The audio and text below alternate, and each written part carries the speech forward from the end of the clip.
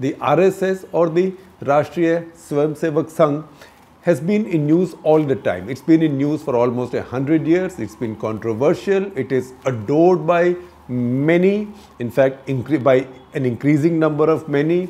It is also detested and disliked by many.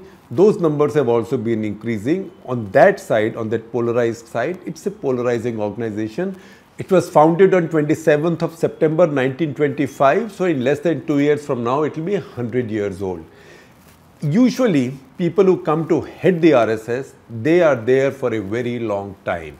Very long time. So now the current chief is Mohan Bhagwat. Sarsang Chalak is his title, which means like the head or the chief executive of the chief commander, whatever you might prefer, of the RSS.